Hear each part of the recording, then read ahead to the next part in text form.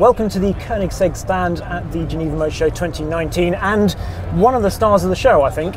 Given this is a show of fairly crazy numbers, this possibly has some of the craziest numbers of all. Let's start with a theoretical top speed of over 300 miles an hour.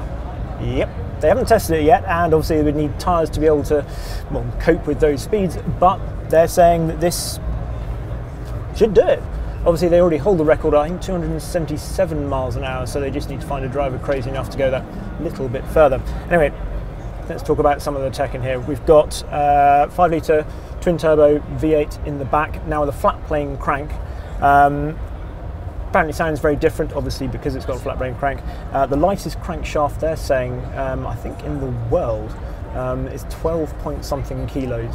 Significantly bigger turbos on the engine now as well, and they've got a carbon fibre tank that's filled up with air and then squirts jets at 20 bar into the turbos to help them speed up and spin up, I suppose, and therefore negate any turbo lag.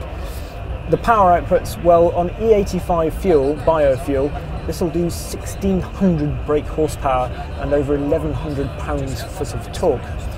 That's probably not the most extraordinary thing though, the fact that it has a 9-speed gearbox on 3 input shafts with 6 ratios, 2 ratios on each shaft, adding up to 9 gears and basically seamless shifting.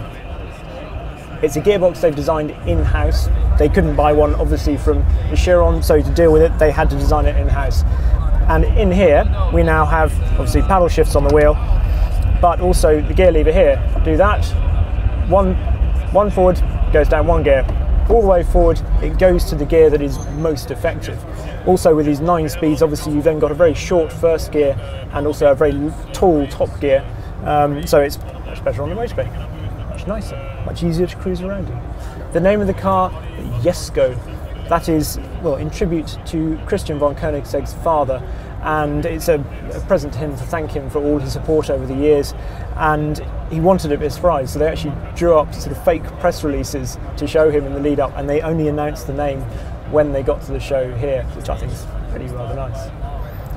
Other things to highlight in the interior, well, we've got this display here, which actually, a bit like the badges on a Rolls-Royce wheel, I saw them described as, it stays level like that as it goes around. So this moves with the wheel, but it tilts as you go around. We've also got an analog G meter up there, which looks as though it might get in the way of your view, but it's pretty cool nonetheless. The carbon tub is now slightly larger, so you've got a little bit more room in here. Before you can still take the roof off, but it's now bolted on, so you need an Allen key to take it off just to give you a bit more torsional rigidity. Quite a lot. This would be like 300 miles an hour. It won't do 300 miles an hour with the roof. It's not getting to it. It's a silly thing to say. More aero, 800 kilos at 155 miles an hour and over 1400 kilos near its top speed, they're saying, which is bonkers. So there we are. That is the new Koenigsegg Jesko. Is this the star of the show? I think we need to go and drive one.